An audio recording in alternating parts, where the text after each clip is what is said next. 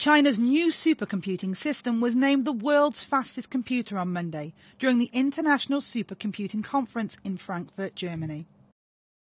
Sunway-TaihuLight, a new generation supercomputer installed in the east city of Wuxi, is able to perform quadrillions of calculations per second. Its processing capacity is 125.436 teraflops, 3 times faster than what is now the world's second fastest computer, China's Tianhe 2.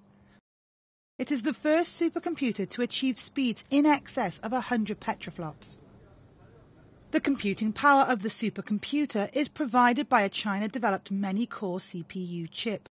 It would take 4.2 billion people with calculators 32 years to do the same calculation the computer can solve in just 1 minute.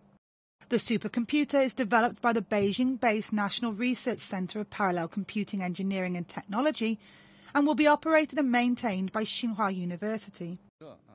It has more than 40,000 processors, which were developed along with storage, network and cooling systems in China. It has a water cooling system and a power supply installed above the computer mainframe.